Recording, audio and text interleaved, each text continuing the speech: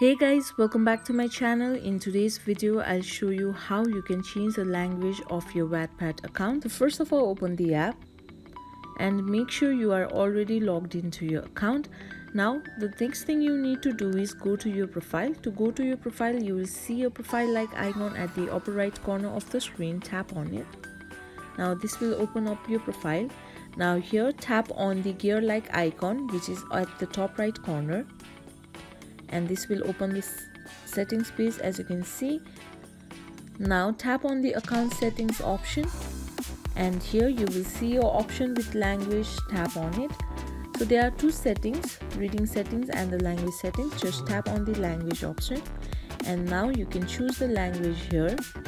So these are the languages, so just tap on it, and that's how you can choose the language.